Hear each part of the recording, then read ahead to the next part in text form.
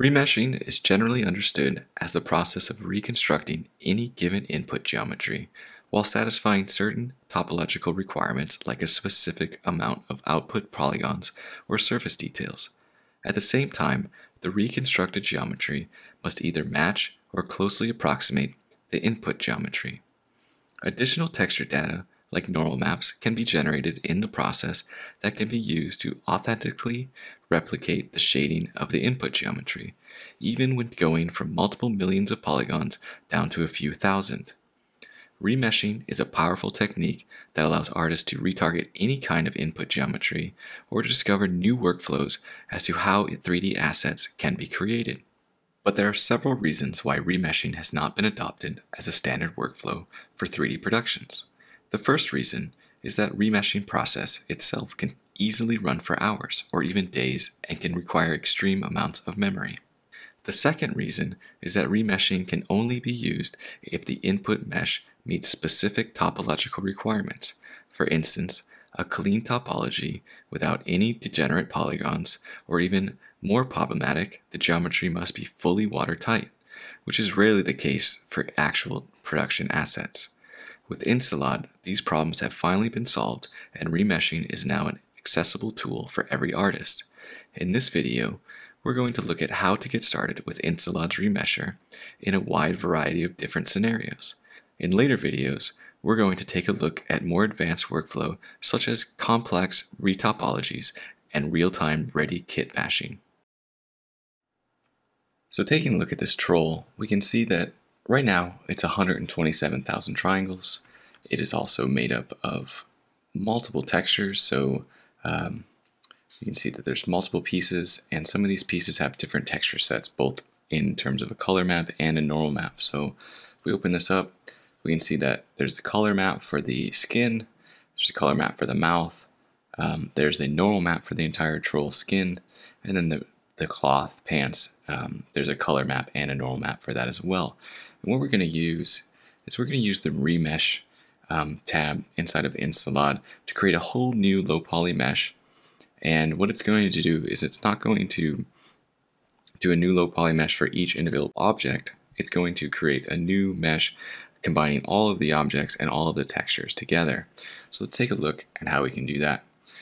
First off, what we want to do is we're going to target 5,000 triangles for this. So we're going to go down from 127,000 to 5,000. So in this remesh tab, I'm going to go to maximum triangles and then hit 5,000. So now we're set to go. We're going to have maximum triangles of 5,000, and everything else we're just going to keep as is here. So let's go over to the bake output, and this is where we're going to tell InstaLOD the size of our texture, where we want to put the textures on the bake, and what textures we do want to bake out. So let's bake out a 2048 at 2x super sampling. What that's going to do is it's going to bake out a 4K texture and then size it down, so we get a higher resolution in that end result of the 2K texture. We have dilation for the pixel padding, and then down here we also have options for our normal maps, and one of the options here, which is really neat, is the PNG 8-bit dithered. And what it's going to do, it's going to take the 16-bit normal map that gets baked out, and it's going to size it down and dither it to reduce banding inside of your normal maps. Usually when you have a normal map and you bake it out at 8-bit, there's a really good chance during compression that it's going to band really badly if you have a lot of shading inside of your normal map. So this is a great way to reduce that and really minimize that result of that banding for the normal maps. So we're going to select that, and the maps that we're going to bake out today is just the tangent space normal map and a custom material texture. So we're going to take all of the custom texture that's already done on this high poly model and bring that over to the low poly model, including the high res normal map that is on here as well. This one does have a custom normal map with like lots of veins and other things, so we're going to transfer that over as well. And one other thing to take a look at is you do have an option down here for tangent space, or for our tangent space normal.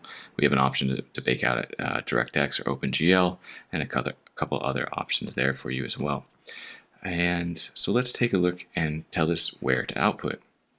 So we're just going to output right here, and we'll just right to this folder. I'll go to the demo folder here, and we'll just name some new ones here.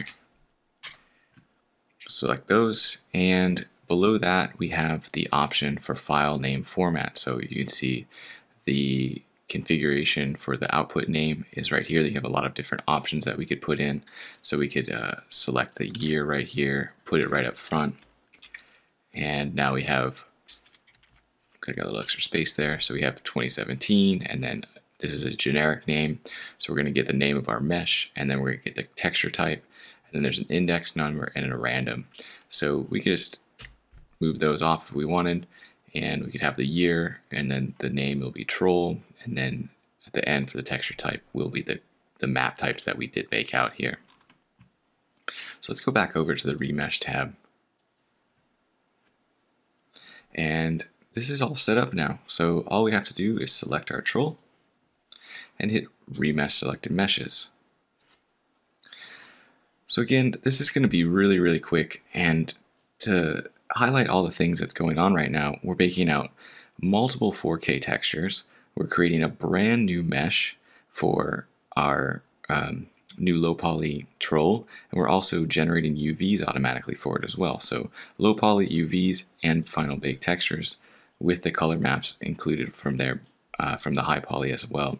And one thing is that it's going to bake out two normal maps behind the scenes, and then it's going to combine them back together. And those two normal maps are going to be the low poly to high poly bake, and it's also going to take the existing tangent space normal map on the high poly model and convert the tangent space to the new mesh, and then it's going to combine both the new converted tangent space model normal map and the baked high poly normal map together to give us a good result for our new low poly model.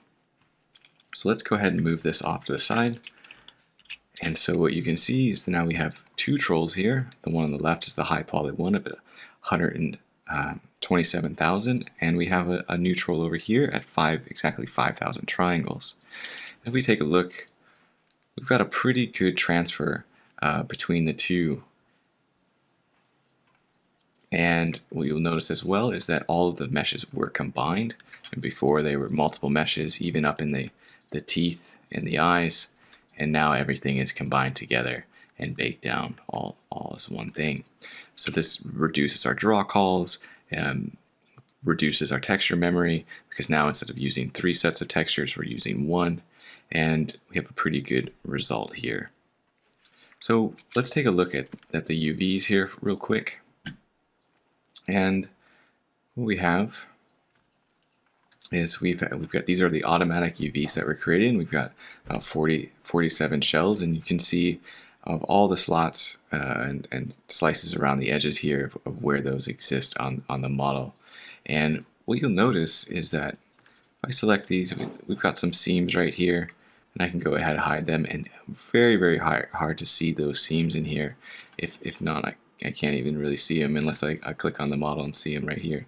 So part of that, and the reason that's happening, is because of the pixel padding and the bleeding out of the pixels at the edge of the UV borders. So let's hide the UV shells. You can see that right at the edge of the UV borders, those last pixels get bled out to the side, which then hides any kind of seams for our mesh. And the last thing to look at here on this mesh is some cleanup that happened behind the scenes. So see, we went from very high poly to very low poly here, and our high poly mesh does have some errors in the back. Looks like some holes or some polygons slippings through to either side. So we've got some errors there, and you can see that InstaLOD, when it created its brand new mesh, it fixed all of that and got rid of it and didn't bring those issues over. So now we have a very good end result mesh with both a new color map and normal map, and the normal map is a combination of both the high poly information difference from the low poly and also the high poly normal map that exists only on this high poly model, and those two were combined onto our low poly model here. So that's it for this troll, and we're now going to move on to a few other assets and showcase the remesher on those.